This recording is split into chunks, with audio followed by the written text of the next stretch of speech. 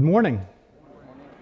This morning we begin 4 Sundays of using the Enriching Our Worship form of the Holy Eucharist, which is a supplement to our prayer book. So nearly the entirety of the service is printed for you in your bulletin. And I just note that there are some slight differences to what you might be used to in the responses as well as in the Nicene Creed. Blessed be the one holy and living God. Glory to God forever and ever.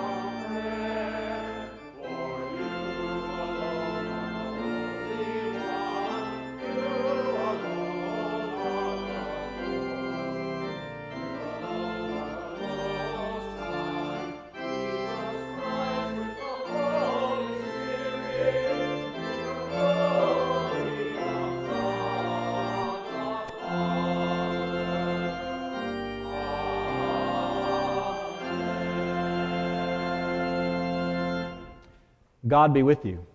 And also with you. Let us pray.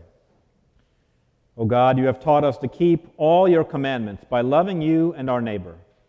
Grant us the grace of your Holy Spirit, that we may be devoted to you with our whole heart and united to one another with pure affection, through Jesus Christ our Lord, who lives and reigns with you in the Holy Spirit, one God, forever and ever. Amen. Please be seated.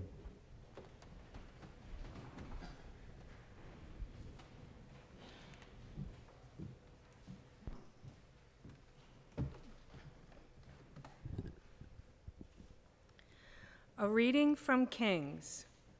Naaman, commander of the army of the king of Aram, was a great man and in high favor with his master, because by him the Lord had given victory to Aram.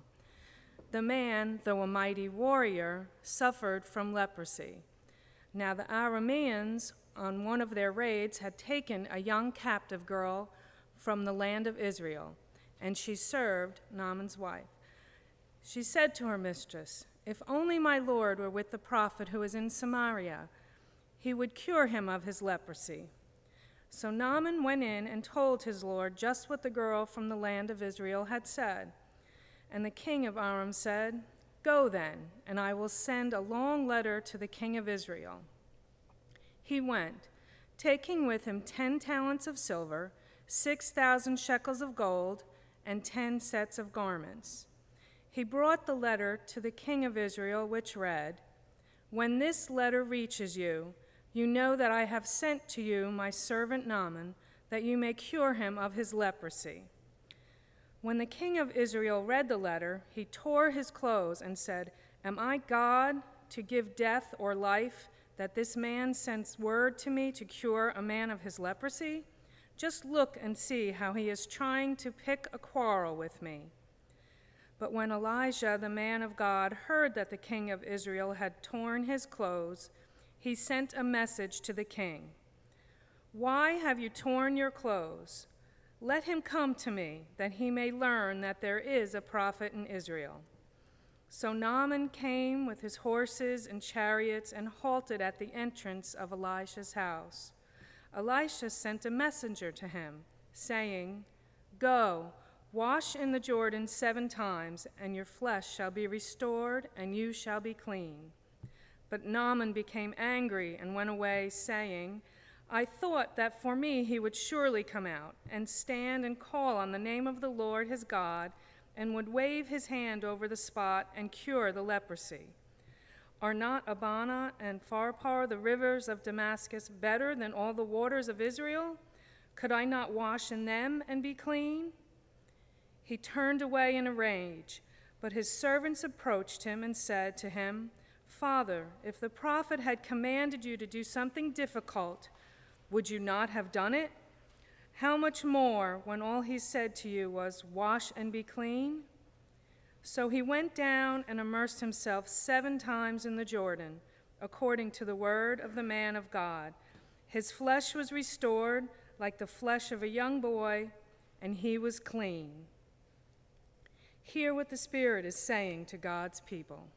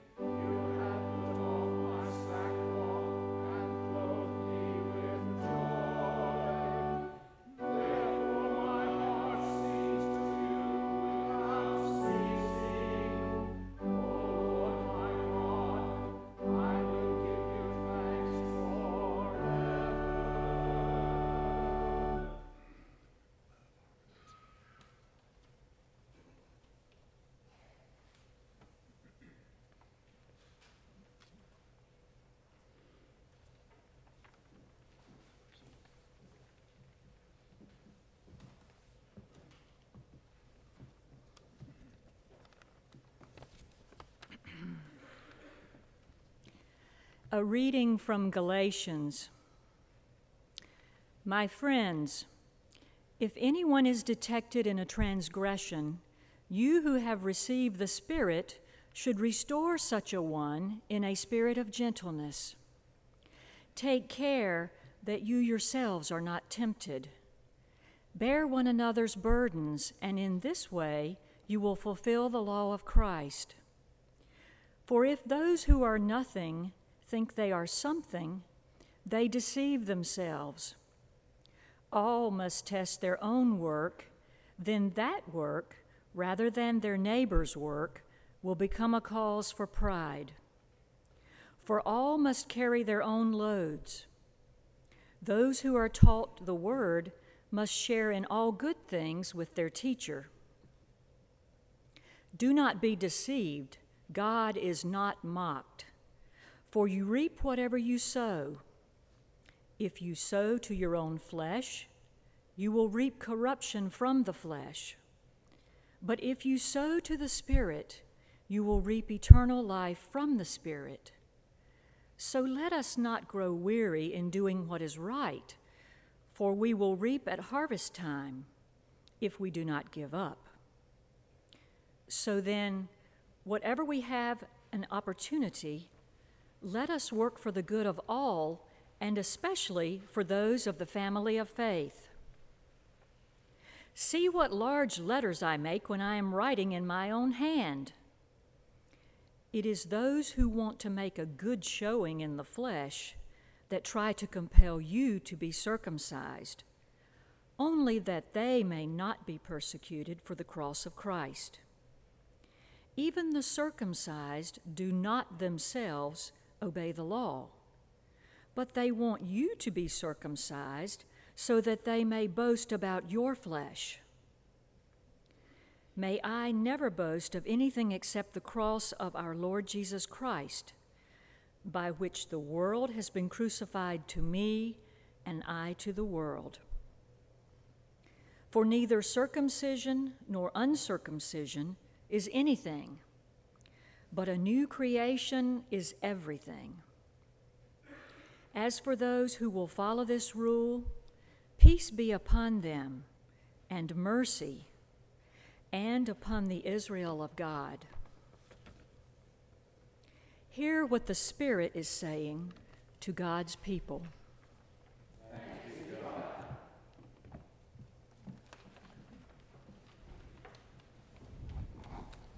Please stand as you're able and join me in singing hymn number 657.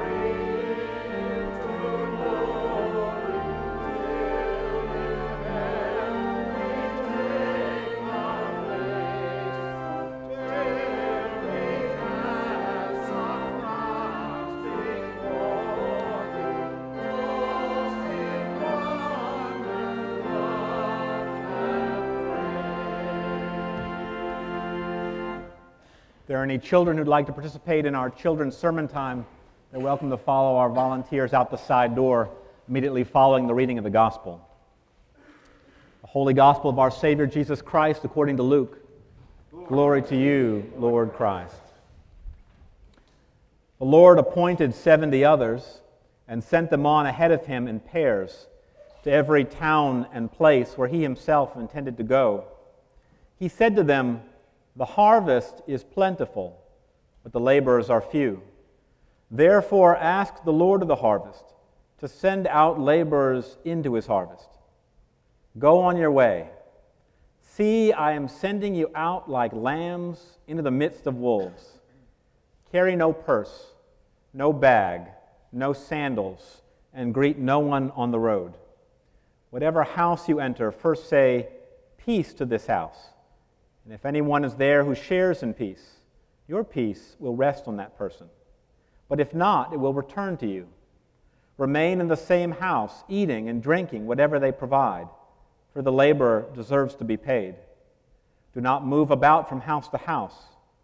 Whenever you enter a town and its people welcome you, eat what is set before you. Cure the sick who are there and say to them, 'The kingdom of God has come near to you.' But whenever you enter a town and they do not welcome you, go out into its streets and say, 'Even the dust of your town that clings to our feet, we wipe off and protest against you.' Yet know this, the kingdom of God has come near. Whoever listens to you listens to me, and whoever rejects you rejects me, and whoever rejects me rejects the one who sent me." The 70 returned with joy, saying, "Lord, in your name even the demons submit to us."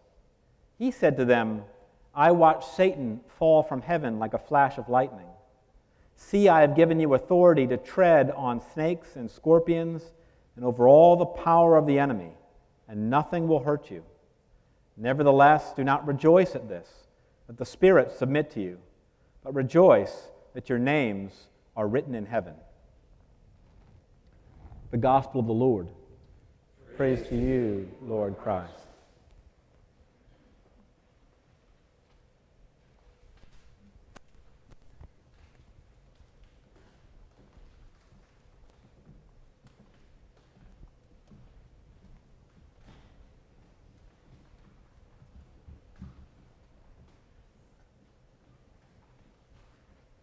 Please be seated.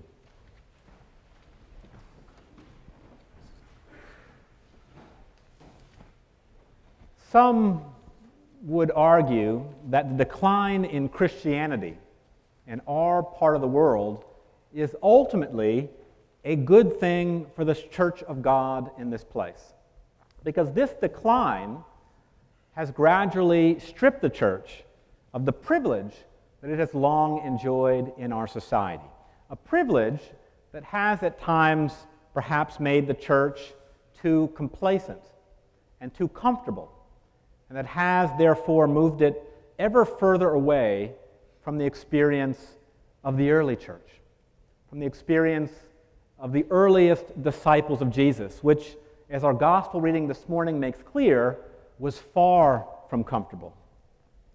Our gospel reading this morning has sometimes been referred to as the blueprint for the beginnings of the early church, in which Jesus moves past his initial commissioning of the 12 apostles to commission 70 others. And that number 70 in the ancient world had a universal connotation. So really what Luke was trying to say is that Jesus was sending everyone else out, everyone else who had a heart for the gospel of God, to go into every town and village that he himself intended to go and to proclaim the good news of God's kingdom. And not just to proclaim it, but to live it out, to incarnate the love of God and the peace of God all over the world.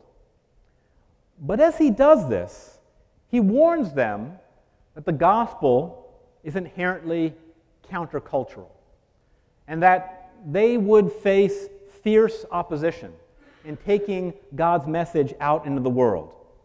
He warns them that he is sending them out like lambs into the midst of wolves.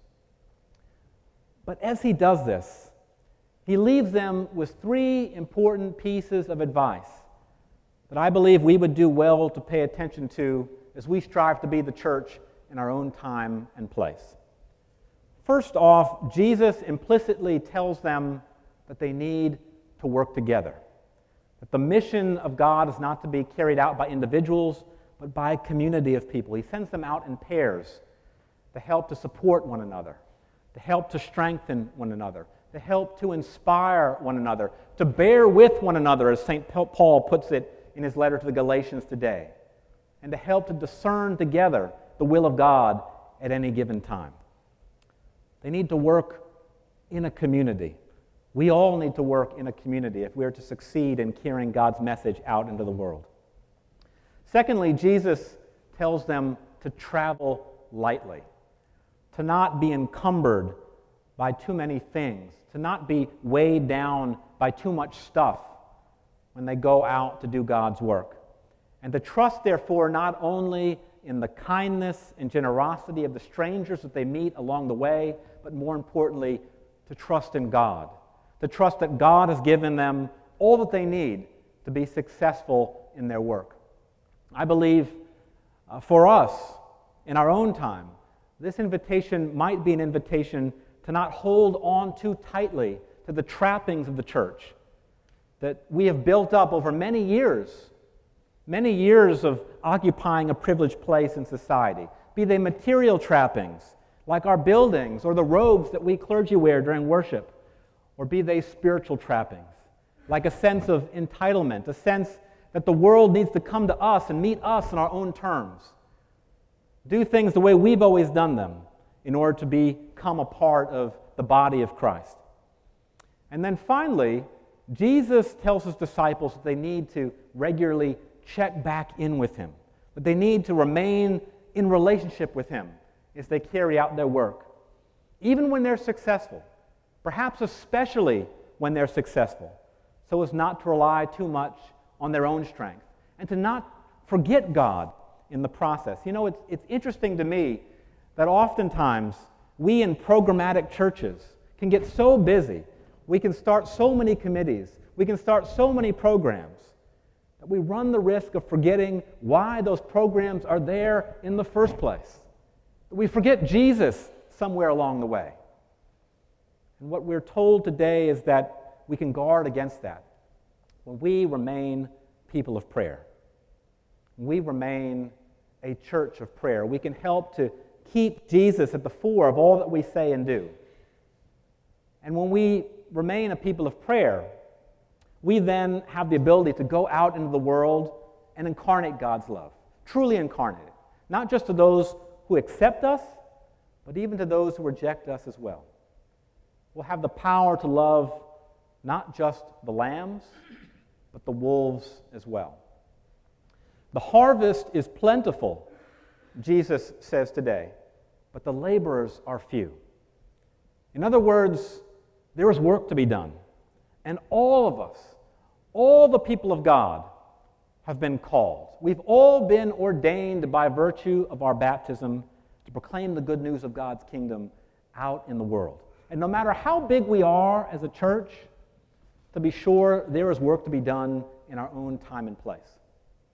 2 days ago, our newly elected Archbishop of Canterbury, Justin Welby, addressed the General Synod of the Church of England for the very first time. And in that address, Archbishop Welby said that we live during a time of revolution. There is great change happening all over the world. We live during a time of political, cultural, social, and economic revolutions. But we Christians, we followers of Jesus who constitute God's church, should not fear these changes in society. We should not fear these revolutions, but rather engage them, so that we, in the Archbishop's words, can help to be God's answer to those revolutions. And in his remarks to the Synod, the Archbishop lifted up what Jesus tells us today in the Gospel. He says, with God's help, we can succeed. We can do God's work out in the world if we do it together, remain in communion with one another, if we travel lightly, if we do not hold on too tightly to the trappings of the church, and if we remain grounded in God, and in the love of God, in Christ, in prayer. And in fact, Archbishop Welby said this: there has never been a renewal of church life in Western Christianity without a renewal of prayer in some form or another. It has been said that we can only imagine what is already in our minds as a possibility, and it is in prayer, individually and together, that God puts into our minds new possibilities of what the church can be. The harvest is plentiful. The harvest is out there waiting for us. If only we would faithfully labor in the fields of the Lord. May we have the grace and the strength to do just that, to go forth in peace from this place, to love and serve the Lord. Amen.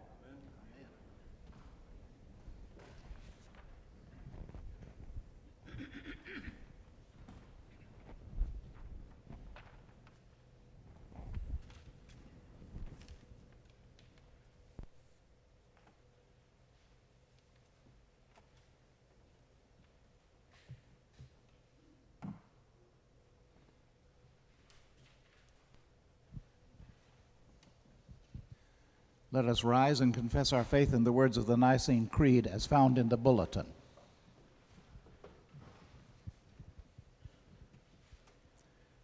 We believe in one God, the Father, the Almighty, maker of heaven and earth, of all that is seen and unseen.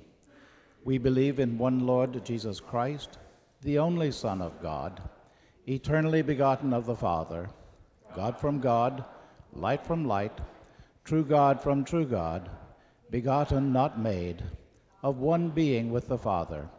Through him all things were made. For us and for our salvation, he came down from heaven, was incarnate of the Holy Spirit and the Virgin Mary, and became truly human. For our sake he was crucified under Pontius Pilate. He suffered death and was buried. On the third day he rose again in accordance with the Scriptures. He ascended into heaven and is seated at the right hand of the Father. He will come again in glory to judge the living and the dead, and his kingdom will have no end. We believe in the Holy Spirit, the Lord, the giver of life, who proceeds from the Father, who with the Father and the Son is worshipped and glorified, who has spoken through the prophets. We believe in one holy Catholic and Apostolic Church. We acknowledge one baptism for the forgiveness of sins. We look for the resurrection of the dead and the life of the world to come. Amen. The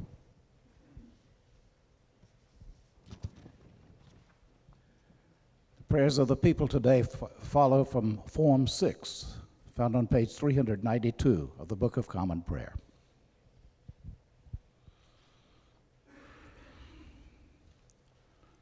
In peace we pray to you, Lord God.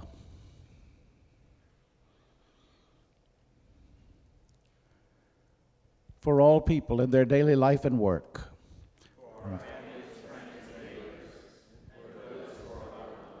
For this community, the nation, and the world. For all who work for justice, freedom, and peace. For the just and proper use of your creation. For the victims of hunger, fear, injustice, and oppression.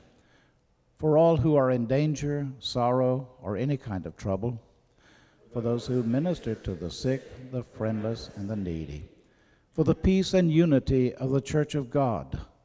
For all who proclaim the gospel, and all who seek the truth. For Justin, Archbishop of Canterbury. Catherine, our presiding bishop.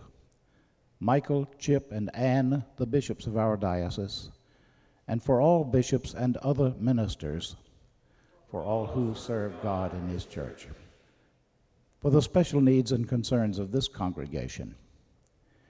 In the Anglican cycle of prayer, we remember today the diocese of on the Niger in Nigeria. In our own diocese, we remember the Church of the Nativity, Raleigh, St. Ambrose, Raleigh, and St. Augustine's University Chapel, Raleigh, And in our own parish, we pray the 5 long-term goals that make up our parish's Galilean initiative. We remember today all people involved in conflict and war, especially Mark McLaughlin and Chris Strawn, and all others who have requested our prayers. For Frank Harris, Rachel Hunter, Pat Boyd, Buster Brown, Carl and Rebecca Coley, Sam Jones Moore, Sean Toomb, Tyson Swain, Jackie Connor, Tom Shaw, Mildred Nowell, John Tola, Ann Ingram, Monica Adams, Florence Greenberg, Alan Champion, Jim Carr, Jean O'Connor,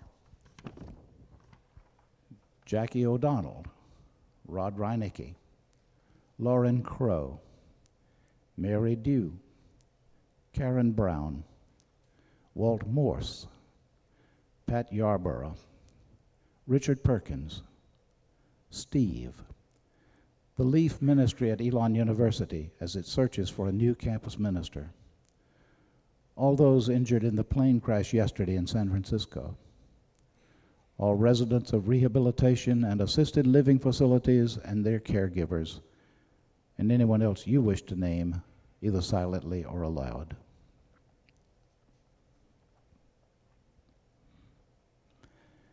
Hear us, Lord, for your mercy. We also thank you, Lord, for all the blessings of this life, and especially today, for all those in every generation who have helped to earn or protect our country's freedom, and for anything else you wish to name, either silently or aloud. We will exalt you, O God, our King, and we pray for all who have died, that they may have a place in your eternal kingdom, remembering especially today those who died in the plane crash yesterday in San Francisco, for Justin Rogers, who died this past week in service to our country, and for anyone else you wish to name, either silently or aloud. Lord, let your loving kindness be upon them. And now, kneeling as you are able, we pray to you also for the forgiveness of our sins.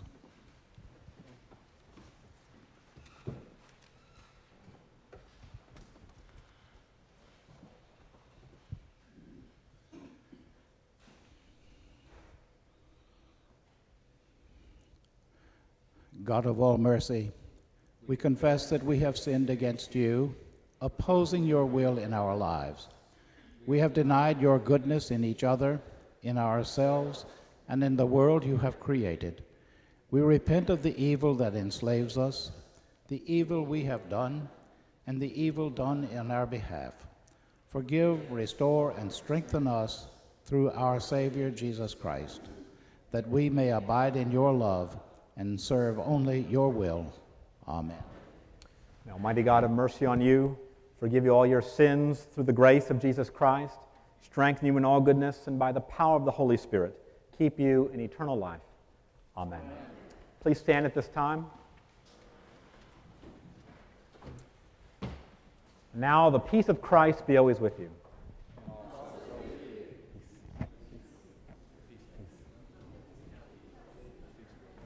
Peace, Lori. Nice to have you back.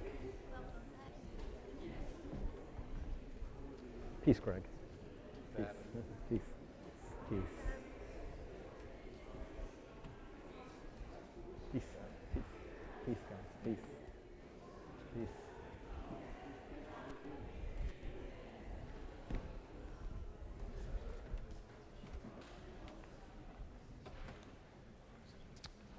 Well, good morning again, and welcome, as always, to any visitors or newcomers today.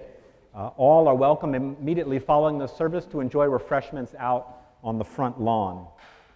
As indicated in our bulletin, our Assistant Rector Marisa is away on vacation today, and I'll be away the next 2 Sundays on vacation. Please note that this is the first Sunday of the month, so it is Food Basket Sunday. So if you've brought a non-perishable item to donate to Loaves and Fishes, you may do so, or allied churches, you may do so as you come up to receive communion today. With that, we continue our worship with the offering of our gifts. Ascribe to the Lord the honor due his name. Bring offerings and come into his courts.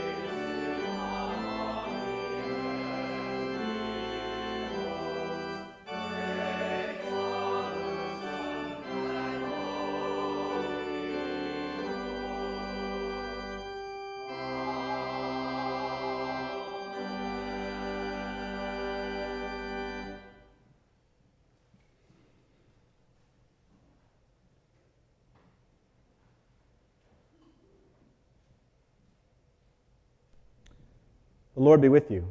And also with you. Lift up your hearts. We lift them to the Lord. Let us give thanks to the Lord our God. It is right to give our thanks and praise. We praise you and we bless you, holy and gracious God, source of life abundant. From before time you made ready the creation. Your Spirit moved over the deep and brought all things into being, sun, moon, and stars, earth, winds, and waters, and every living thing.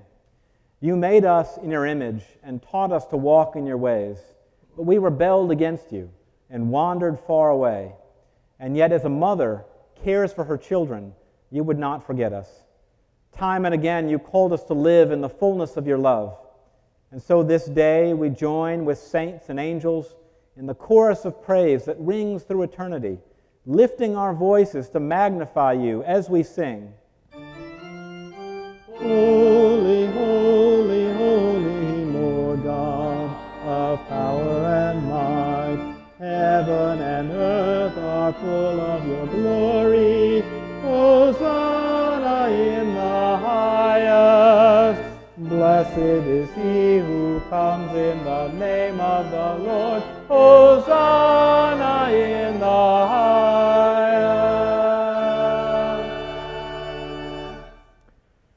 Glory and honor and praise to you, holy and living God, to deliver us from the power of sin and death and to reveal the riches of your grace. You looked with favor upon Mary, your willing servant, that she might conceive and bear a son, Jesus, the holy child of God. Living among us, Jesus loved us. He broke bread with outcasts and sinners, healed the sick, and proclaimed good news to the poor. He yearned to draw all the world to himself, yet we were heedless of his call to walk in love. Then the time came for him to complete upon the cross the sacrifice of his life and to be glorified by you. On the night before he died for us, Jesus was at table with his friends. He took bread, gave thanks to you, broke it, and gave it to them and said, "Take, eat.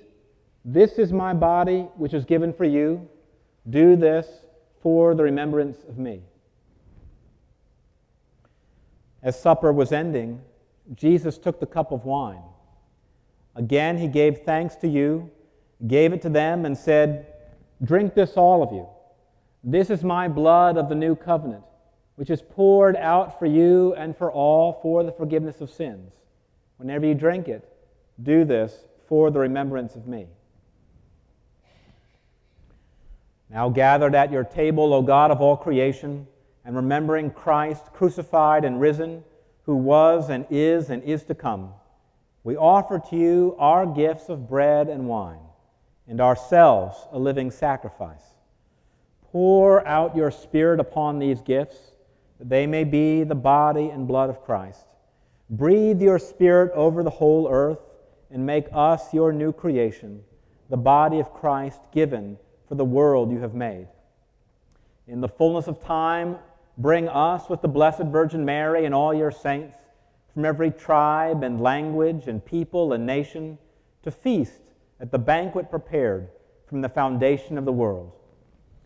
Through Christ and with Christ and in Christ, in the unity of the Holy Spirit, to you be honor, glory, and praise forever and ever. Amen.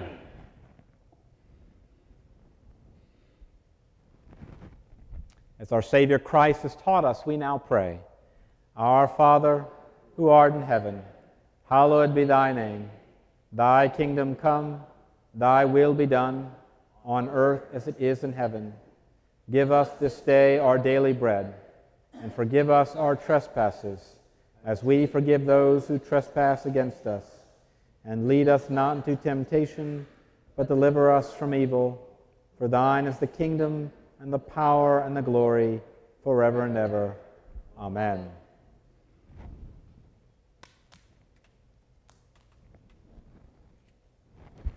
We break this bread to share in the body of Christ.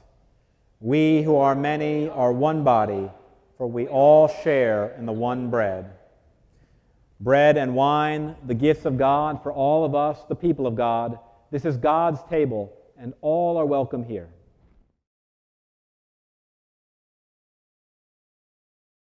Let us pray.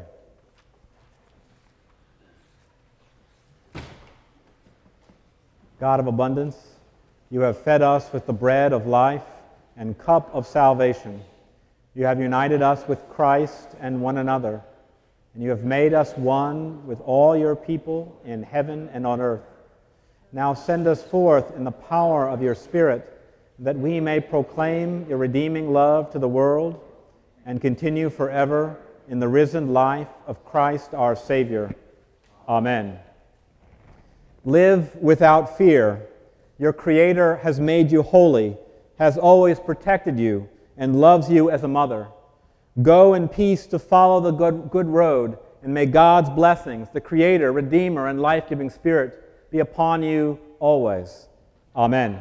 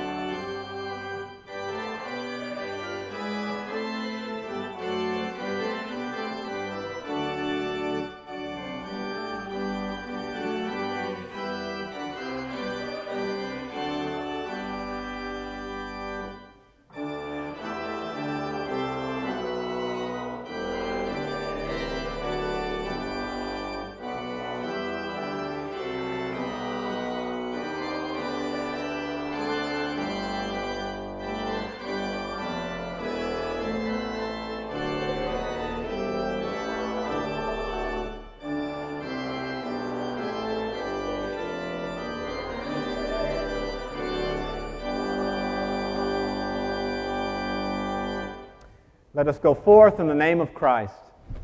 Thanks be to God.